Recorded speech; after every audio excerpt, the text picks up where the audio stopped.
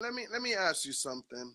You know, and I see it across my timeline with a lot of DJs, and the major topic is about canceling him.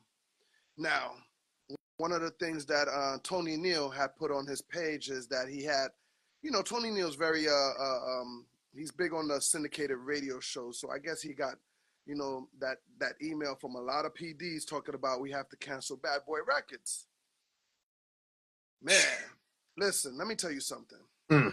I get it when it comes to the radio. You got somebody you have to answer to, and Right. and we have to respect that. You know what I mean? If LL tell me, yo, Epps, we're gonna have to slow down with this on Rock the Bells for a second, I'm just gonna. What am I gonna tell LL? No, no. I gotta fall in line.